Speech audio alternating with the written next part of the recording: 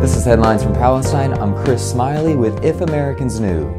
The Israeli army has filed a lawsuit against the family and the entire town of a Palestinian man, Abdullah Ghanayem, who was shot in the back and then crushed by an Israeli military jeep.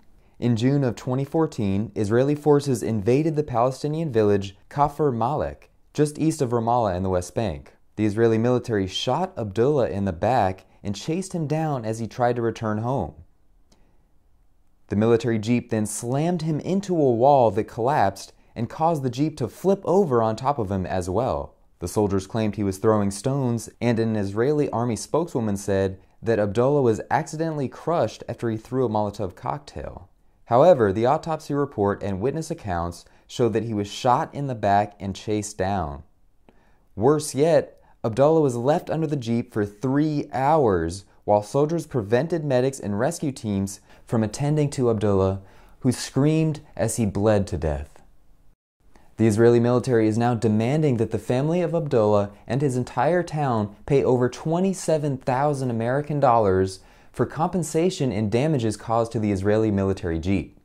Well-known Jewish American comedian Jerry Seinfeld was criticized this week for going to an Israeli anti-terror fantasy camp called Caliber 3.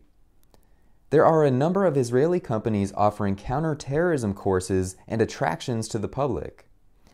Simulations include a suicide bombing in Jerusalem, a stabbing attack, a live demonstration with attack dogs, and a sniper tournament.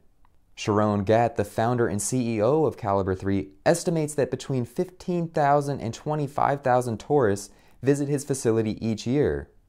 Prices range from anywhere from $100 to $600 American dollars per person. The overwhelming majority of visitors are American Jews.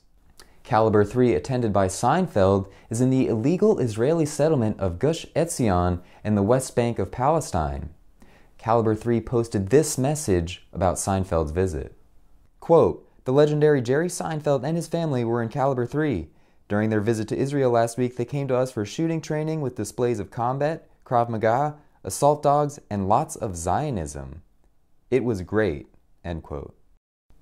Thank you for watching. Please share this video, and if you're able to make a donation to help support the work of If Americans Knew, please click on the link in the description below.